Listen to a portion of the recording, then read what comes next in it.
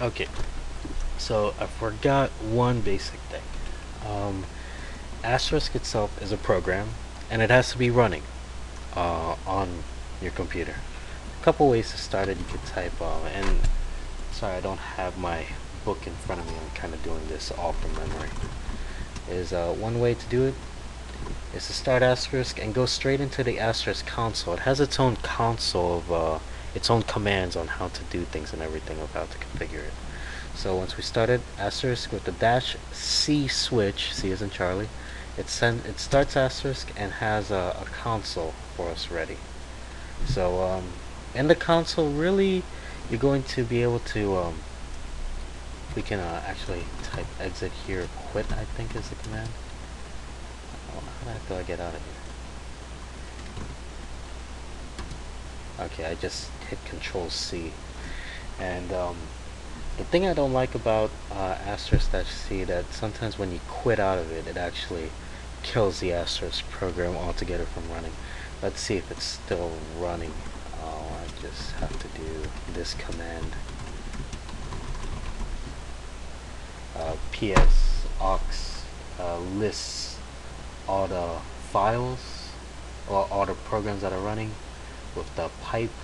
This runs a second command on it, and it's kind of like this is going to, the grep is a filter, and it's filtering for the word asterisk, and basically when you run both commands at the same time, you can see if asterisk is running. So let's hit enter, and no, it's not. So when you type asterisk-c, once you cancel out of it or kill out of it or quit or exit, the asterisk, the whole thing dies.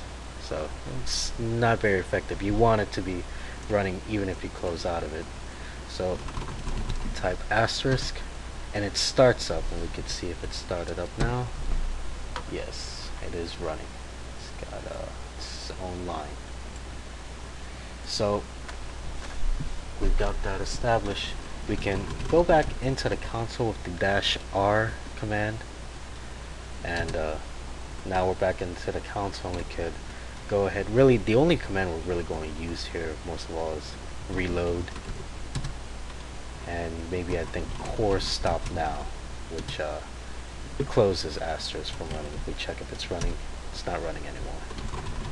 So one more thing very useful is verbosity -r, and we add a few V's, V as in Victor, at the end, and this shows us basically debug information. Because asterisk is not running right now, we can't connect to it with -r switch, so let's asterisk, and now we can connect. And now we're in. Once it shows you verbosity was 0, now it's 5, and basically we could see our SIP clients register live onto asterisk, so it's very useful. So I can cancel out of that now, and basically that's all I really wanted to show you there. What we will do anytime we make a change, we'll have to go into the asterisk terminal and type reload. That's really all I wanted you to get from this video. Alright, so time to do hello world in the next video.